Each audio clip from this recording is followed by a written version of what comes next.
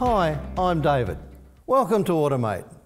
Being able to quickly navigate a wiring diagram is an essential part of diagnosis of the modern vehicle, enabling a timely and cost-effective repair.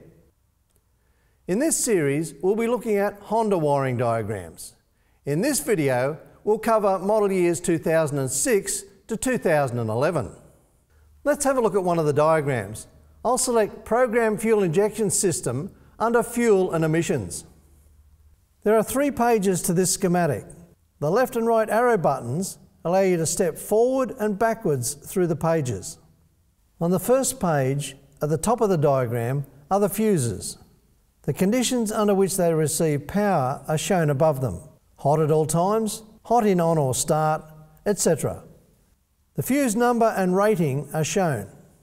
Fuse 19 is located in the under-hood fuse box, which is shown as a dotted line. This dotted line indicates that there are other fuses and relays in this fuse box that are not shown. There is a link to a photo of the fuse box location. This will open in a new window. Click Close to return to the diagram. These photo locations make finding components much easier.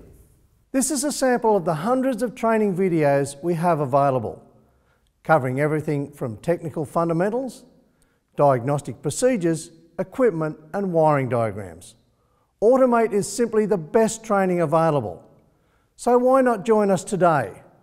Start training to be the best technician you can be.